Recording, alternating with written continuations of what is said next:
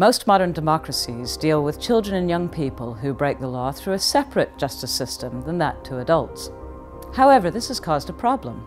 In the last 150 years, we've become trapped inside a recurring debate between age-related welfare issues and age-related justice issues.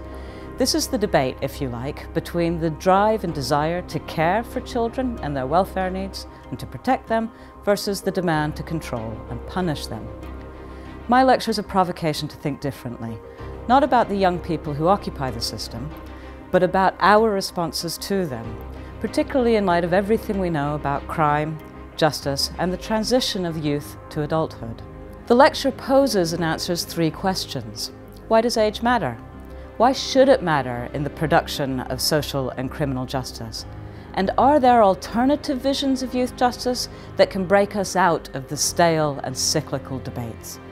I hope you can join me.